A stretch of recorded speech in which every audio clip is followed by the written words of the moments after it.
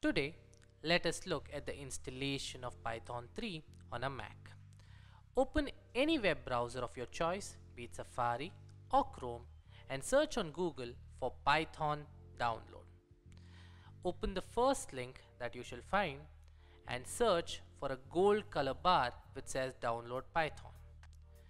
Now, click on the bar and the download shall begin immediately. Wait for the download to finish, and upon the completion of the download, open the downloaded file. You might be required to go through a few windows to complete installation, and you might even be asked to enter your system administrator password as well. Wait for the installation to complete.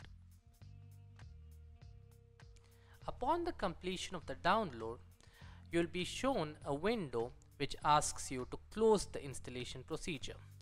Please click on the same button called close, and then if you want, you can delete the installation file. Now, to check whether Python was installed, go to Spotlight Search and open idle by typing IDLE, and if it opens up, Python was successfully installed.